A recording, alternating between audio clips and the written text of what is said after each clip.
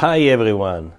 The invention of the glass lens in the Middle Ages unleashed a revolution in science and technology, which is continuing to this day.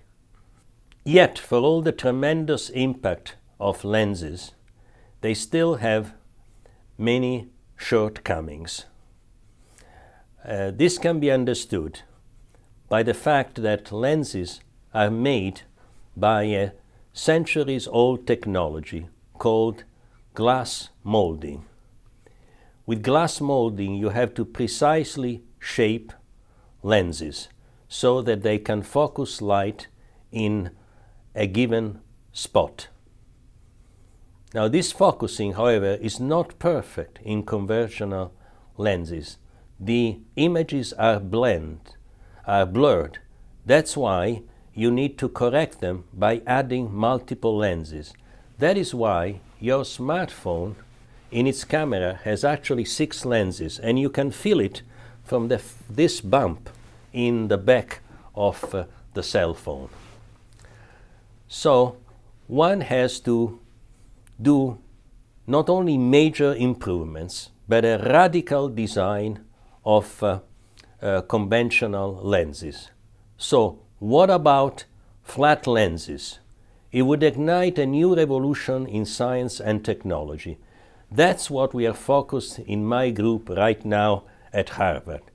To make flat lenses, we have to radically change the rules by which they are designed and fabricated.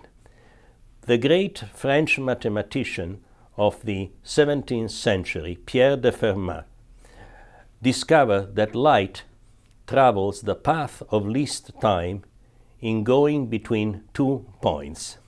That is why lenses are thicker at the center, as you can see from this slide.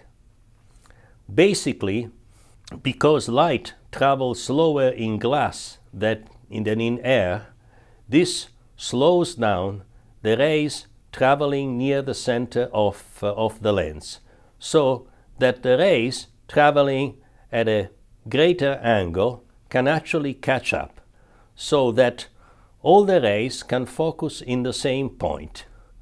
As shown in the center of the slide, you see light coming in and being focused. Well, it's not quite as good as it looks. The image is actually blurred, and it's blurred because you see the outer rays, and you can see, as you can see from the right hand side of the slide, are actually deflected closer to the lens, which blurs the focus and blurs the image. And that is why one has to correct a lens by adding many more, which of course makes the whole camera weigh more, bigger volume, and so forth. To solve these pressing problems, we have created new lenses, flat lenses, and this is shown at the center of the slide.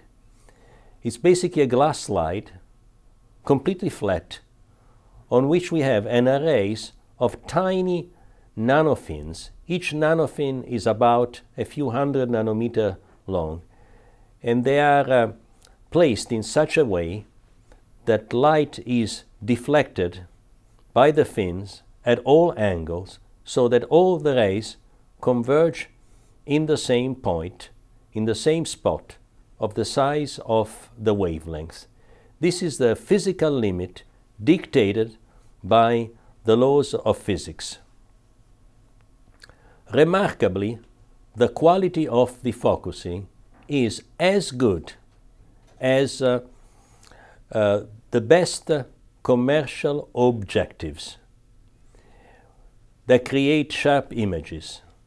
But these objectives are much more complex. They are made of many lenses and so forth. In the future, 1 or just 2 meta lenses will replace conventional lenses in billions of cameras worldwide.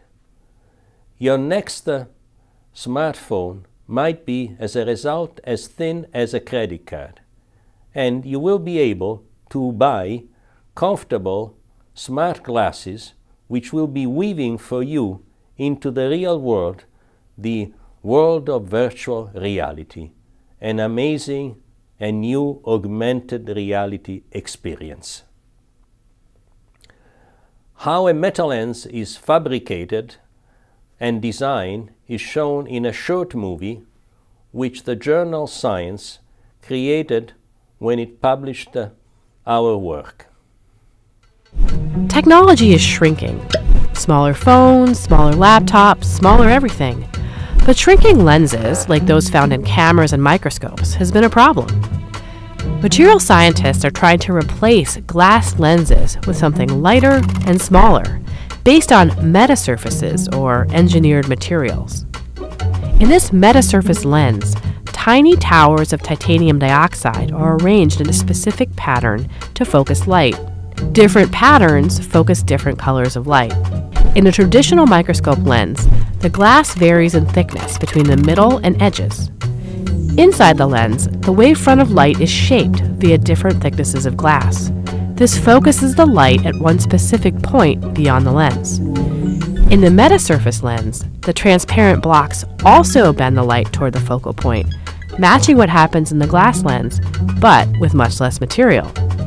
The tiny metasurface lens building blocks, about 600 nanometers in length, can achieve the same resolution and magnification as a lens that is 5 to 6 centimeters in length. Fabrication of these meta lenses should also be much more cost-effective, compatible with silicon chip technology versus complex polishing and sometimes stringent requirements for high-performance lenses.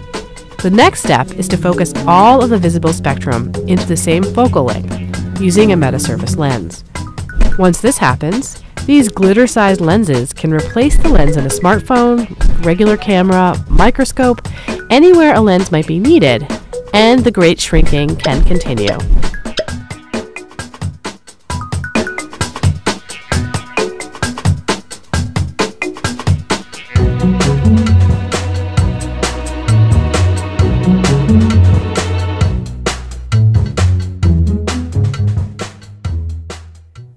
As you can see from the movie, it says the last step will be to create meta lenses that can focus all the colors in one spot. Well, we just did that a couple of weeks ago. And we have been able to focus visible light into a well-defined focal spot, giving a very clear image. But we are not stopping here. The future is about creating also new optical components, flat components, that will be able to replace many conventional components. So we are talking about a multifunctional optical component. Moreover, we are designing novel optical devices that can shape light beams in arbitrary way, creating strange form of light, optical vortices, optical knots, and so forth, opening up new vistas in science and technology. We are also pursuing many important real-world applications. One of the ones that I'm really excited about is our collaboration with Professor Melissa Suter at the Mass General Hospital here in Boston. The actual goal is to use meta lenses for new endoscopic tools to image lung cancer with unprecedented sharpness and precision. These new endoscopic tools could have a major impact in the understanding of lung cancer, in detecting it, in actually monitoring, possibly leading in the future to better cures. Now, after all of this, we had to create a startup company, right? So, my former student, Rob Devlin, an experienced entrepreneur, Bart Riley, and myself created MetaLens to ride the wave of flat optics, as you can see from the slide. Now MetaLens will focus on many applications, all very exciting, that indeed could revolutionize the world of imaging, photography, and so forth. Thank you.